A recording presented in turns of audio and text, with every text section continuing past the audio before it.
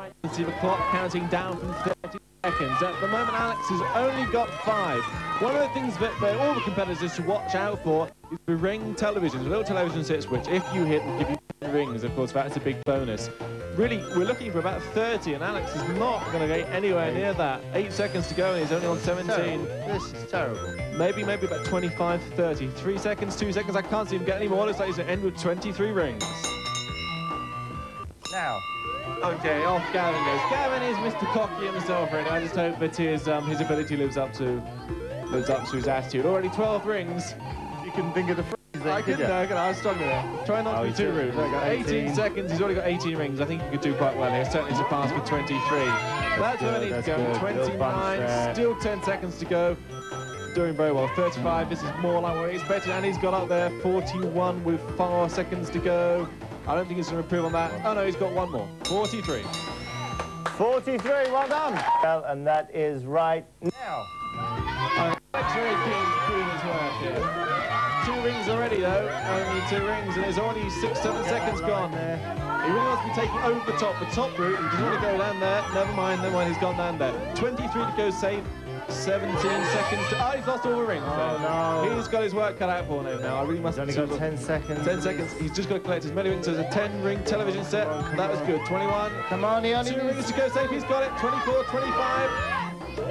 Brilliant. 26 rings. Alex, well done. Alex, back in the dressing room. You ready? As soon as you hear the bell, right now. Okay, off James goes. 23 to Peep. Not worried if I was Alex, partly because he's got a very unfashionable haircut, partly because 23 is a very easily beatable score. James wants to take the top route there because you get more rings. Very cleverly using the power up very well. He's already gone past that. 27, 14 seconds Just to go. needs to avoid getting hit, doesn't he, now? Yeah, just avoid. He could actually stand there, although it would make very interesting television for us, so he doesn't. 27 rings, 5 seconds. He's quite safe. He's going through to the next round, and very rightly so too. Here's Sue, 27 rings. There you go. And in first place we had Gavin with 43 rings. Second was James with first 2 stages of the Monaco Rally. Quite simply, the quicker they get through it, the more likely they are to go to the head-to-head. Doesn't matter if they crash, doesn't matter if they skid. The car won't be affected, but they'll lose an awful lot of time. Well, there we have it. Neo Geo. I can't keep up. I can't keep up. Times are changing, Bob. With all this stuff. Right. Let's crack on with it. Let's have Gavin. Gavin, go and sit yourself down. It doesn't matter if they crash, then. Doesn't matter if they crash. Just lose time. They lose a lot of time, yeah. Lose a lot of time. But there you go. But if you're quite ready, Gavin, the game starts when you hear the bell, and that is right now. Off Gavin goes, like I said, on the first 2 stages of the Monaco Rally. Bit of a skid, but he's online. Very uncharacteristic weather for the San Francisco. A lot of snow. He'll later actually move into a dirt track. That's sand. It's not sand. It's snow, Bob. It's snow, Bob. The rest of the cars are actually controlled by the computer, and they do tend to block. And that was a very complicated turn combination that Gavin just went through there. Moving now, that's the first stage. Moving on to the dirt track. Now, that's a Bristol bridge he's just jumped over. Like I said, the best thing that he can do is not skid and not go out onto the loose stuff. Little jump up in the air there. Another little jump out into the air, coming up, I think, now to the end of the stage. Taking it nice and slowly, but quite steadily. He's 240 km/h up in the top right there. Clock's in the top left, that's what we can see. Coming up towards the end of the stage, any second now. He wants to be pushing the pedal to the metal, as I believe they say. The last combination here, taking it well, but it's going very wild on that last turn. That'll cost him time, as will that little rough with that computer control truck. He's gone over with 57 seconds. There you go. What did he get? What did he get? 57 seconds. 57 seconds. Is that good? That's not bad. Good, not bad, but is it good enough? Let's have, please, Alex.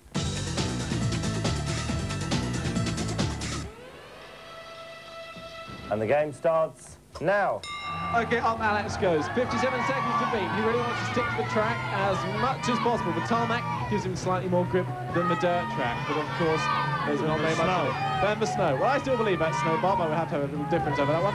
The car that Alex is driving is the same that all competitors will be driving, and it has an awful lot of grip and medium acceleration. That will cost him time, bouncing off the rock face there. Coming to the end of the first stage there in 24, 25 seconds, not a bad halfway time. Onto the dirt, He's keeping the road well, which is good. He's taking the inside line on all the curves. Another jump back onto the tarmac. That's good. 34 seconds. At this He's being stage. quite fast. There's another combination coming up, which could cause him some problems, but I don't think so, because he's proving his worth. Very good.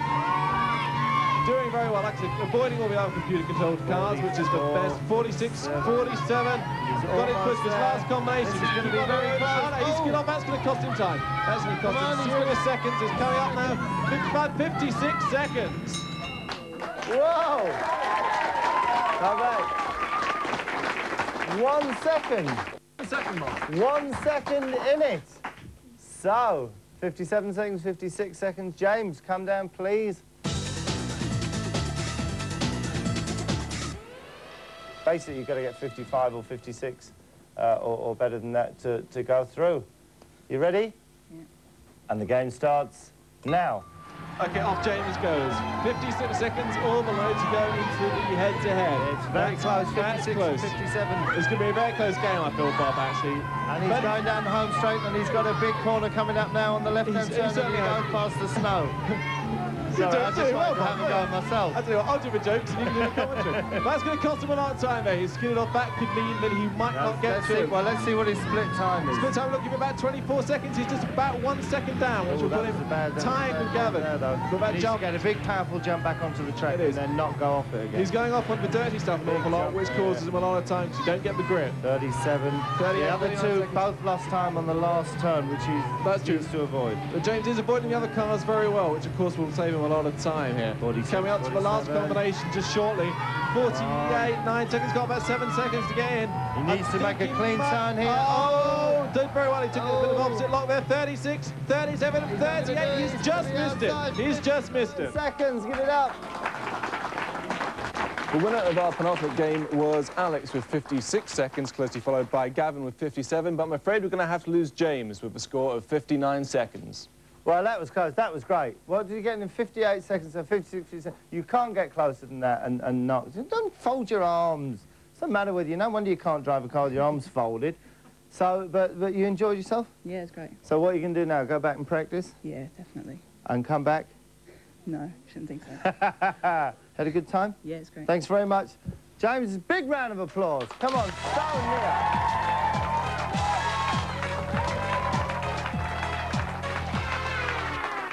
So now we have it. Now we come to the final round. The head-to-head, man against machine. We're left with Gavin and we're left with Alex. And they're going to be going head-to-head now as we play round 4.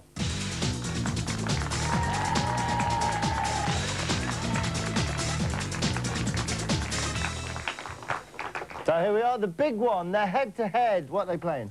The head-to-head tonight, Bob, is of course Street Fighter 2, that classic fighting game. Each of our remaining competitors gets to pick the fighter of their choice. And then, of course, it's the best of 3, the last one standing wins. But if it's a 2-0 whitewash, if one competitor beats the other twice in a row, we call it quits there. We're not into humiliation in this game, are we, Bob? Oh, yes, we are. Yes, we are. 2-0 is plenty humiliation enough. Great game, Street Fighter 2. You know it's blood, it's gore, it's everything that good video game playing should be. So if I can ask you two gentlemen, please, to take your positions at the console.